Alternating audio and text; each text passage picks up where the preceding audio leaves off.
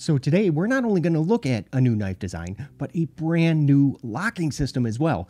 And it's made by same dude that's responsible for the Kaiser Cormorant. Once you see how it works, and the materials they use, you are not going to believe the price, because I know I can't. The Vosteed Ankylo features a new pivot-based push-button lock called the Vanchor. And all it is it's just the letter V combined with the word anchor. Simple, right? Look, a push-button pivot, that's it. It's nothing new. We've seen it before in CRKT's bolt lock here. But the way Vosteed's lock operates, and that is a different story entirely. Both locks do keep your fingers away, from the cutting path of that blade, during closing, just like a crossbar lock or an axis. When you push down on the button on a bolt lock, you can see, it's going to stick out on the opposite side. So, you do have to move your finger so that blade will close. With Vosteed's lock, now there's nothing that's protruding on the opposite side. So you're able to keep your finger on the pivot the whole time. I don't know about you, but I've never had a bolt lock, with like true drop shut action. I mean, maybe it's just my bad luck, because I always end up having to give it a good shake for it to close. With the Vanchor lock, not only does it drop shut, that thing just drops shut crazy fast. And, that part of that is because, well, the blade is riding on ceramic ball bearings. Another huge difference between the two, you can actually use the lock, to open the blade. I've never been able to do that with CRKT's lock. The YouTubers that Vosteed, sent these knives out to, even a nobody like me with a speck of dust sized channel, they gave us some visual aids, to help understand how this new lock works. But I didn't know that at first. So just imagine, like getting a new knife, you take it out of the box, and then you see all this stuff that comes with it.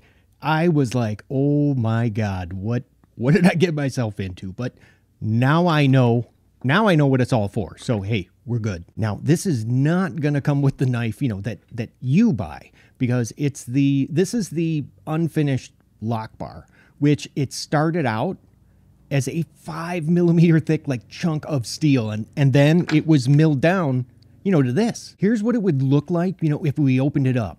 Now that lock bar, you can see, it's going to be mounted on, obviously on the inside, but on the clip side of the scale. When you push the button, it's going to move this section of the lock bar out of the way to go ahead and unlock the blade. Just like a frame lock, you can see there's in the middle, there's it's a relief cut on the lock bar. So it, flexes back and forth without bending it. What's really interesting is that there's actually a magnet inside, which keeps the button, in constant contact with that lock face. So this just eliminates the possibility, of the lock failing, and it keeps the button recessed, while the blade is closed, to avoid any accidental opening, when it's in your pocket. Here's just a few quick size comparisons, so you can get an idea of the actual length of the Ankylo. It's a 3.18 inch flat ground blade in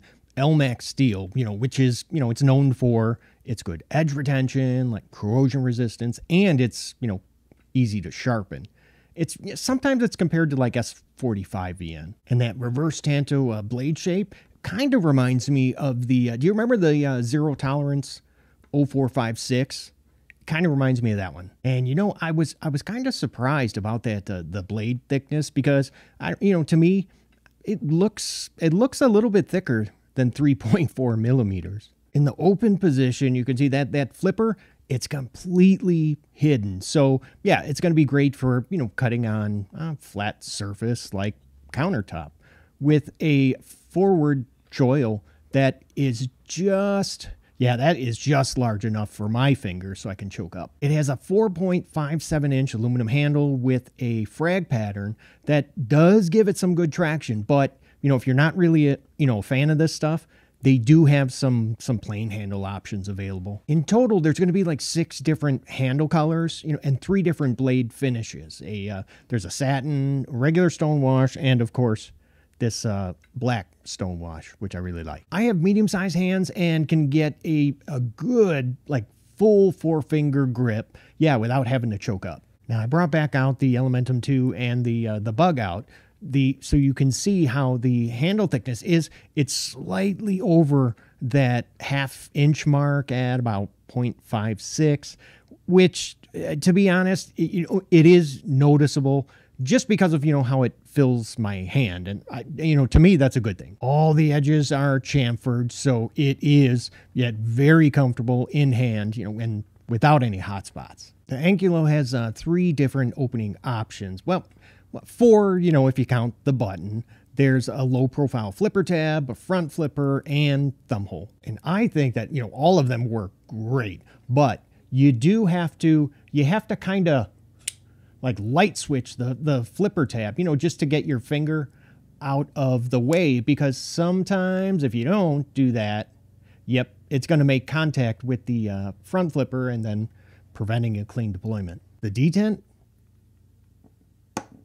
yeah, it's strong. I mean, you can clearly hear it, but the closing action, I think the closing action is slightly better than the opening. I find myself, giving it like just a little bit of wrist, to the thumb flick it, but that might have more to do with like the handle thickness and, how close the thumb hole is to the scales. On mine, that detent, oh yeah, that is like tuned perfectly, for a middle finger flick, which so far I think is probably going to be, it's probably going to be the easiest option. Now, this probably goes without saying, but that lockup, oh yeah, that thing is solid, and there's zero play in any direction. A milled pocket clip, would have looked, it'd look really nice, but the price tag would probably be, a bit higher,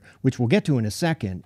But, those milled titanium clips, they never really function all that well for me anyway. So, I'm good with this one. The shallow mounted, like stamped steel clip, it does have, oh yeah, it has good retention. And you can see it's recessed into the scale, but unfortunately, nope, no lefty love today. The solidly built Ankylo is, it's constructed entirely out of metal. So, the 4.76 ounce weight, it's understandable. They did do some like internal skeletonization, in an effort to keep that weight down. So, man, without it, oh yeah, this thing would have been a heck of a lot heavier. I've had this knife, for a little while now, but without really knowing the price. And honestly, I really did. I thought it was going to cost at least, $200. I was absolutely shocked to see the $159 price tag. Thank you, Vosteed. I mean, for this type of innovation, that's well beyond a good deal. I mean, it's practically stealing. So should you buy one? Well, I mean, if you're looking for, a hard use, full metal constructed knife, with a L-Max blade that cuts well, has a very strong lock. Yeah, I would before they're gone. Now, to buy the Vosteed Ankylo, I included a link in the description, and it's to their Kickstarter campaign, because that's the way they're funding it, which is going to run until May 6th, 2024. Depends when you're watching this. With, all those orders are going to start shipping in June. Now, if you're as big of a fan of Vosteed knives, as I am, check out this next video that's up on the screen where I go ahead and rank my top 10 favorite Vosteed knives. If you like this video, hey, would you let me know? Giving it a thumbs up and subscribe if you're looking for knife reviews that get right to the point.